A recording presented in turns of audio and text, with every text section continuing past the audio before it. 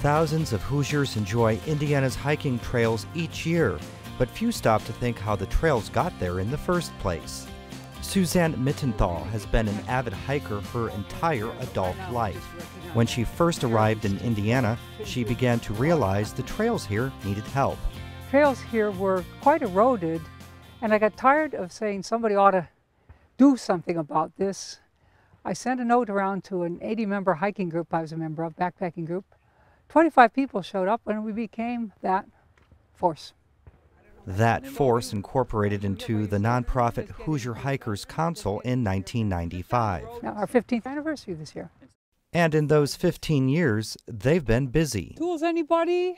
Tools. Collectively logging 25,000 hours improving, rerouting, and building trails. I actually started at Morgan Monroe State Forest, so ended up building the Tecumseh Trail, finished that in 2001. At the same time we were building the Tecumseh, we built the 24-mile loop trail at Brookville.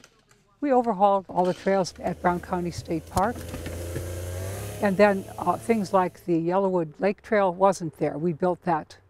Also the Jimmy Nash Trail in Martinsville, Bloomington's Leonard Springs Trail, the Meditation Trail at the Bloomington Buddhist Cultural Center, and several others. But their biggest project is still a work in progress, extending the Knobstone Trail that starts in the Dean Wilderness and travels 45 miles north to the Jackson and Washington Forest. First you get out somewhere you want to put a trail in. Maybe you need to go from this point to that to connect. You wander all over looking for what's interesting there. Then, we go in like with surveyor's flags, and we flag every couple feet. First phase, clearing the brush, and the chainsaw comes in. Bonnie and Clyde, characters, just like the rest of us. We're so fortunate to have them. They've been specializing over the years in chainsawing.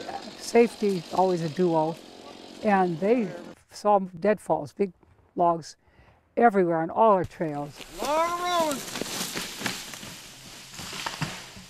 Then we do that magical thing where you have this slope like this, and somebody has to know how to cut into the slope to make a bench, like like a car. It's like building a road around a hill.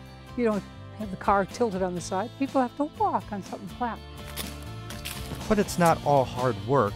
They also take time to enjoy the fruits of their labor and share them with others. Held at the Morgan Monroe State Forest, the annual Knobstone mini-event serves as both a fundraiser and as a fellowship opportunity for trail enthusiasts. There are so many ways to enjoy the woods, and compared to a street, for a runner, running in the forest is a great experience. It's very different for them. Ultimately, the goal of the Hoosier Hikers Council is to see more people enjoying the outdoors. On your mark, get set, go! And each person that sets foot on a hiking trail in our state is counted as a victory.